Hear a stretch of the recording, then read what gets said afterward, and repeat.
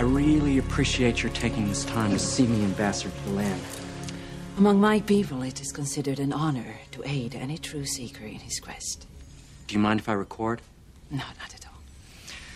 So, can you tell me a little bit about what your people believe? It is very hard to explain. We do not believe in any individual god or gods, but rather we believe that the soul is, what is a good term? A non-localized phenomenon.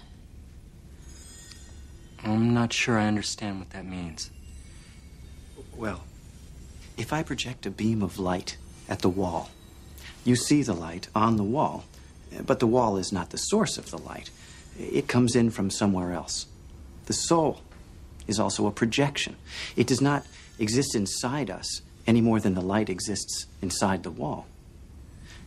But this shell is the only way we can perceive it. We believe that the universe itself is conscious in a way we can never truly understand. It is engaged in a search for meaning. So it breaks itself apart, investing its own consciousness in every form of life. We are the universe, trying to understand itself. May I ask you a question now? Of course.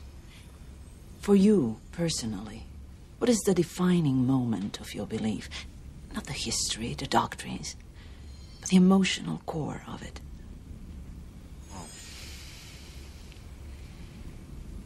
On the night before our Lord was crucified, he spent the night alone in the Garden of Gethsemane.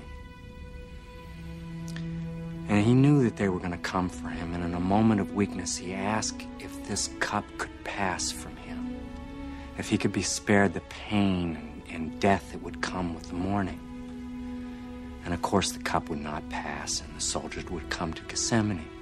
But he did not have to be there when they arrived.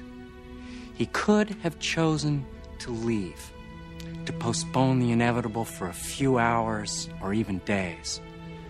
He knew what would happen, but he chose to stay, to sacrifice himself, and thus atone for the sins of others. It's a very fragile human moment.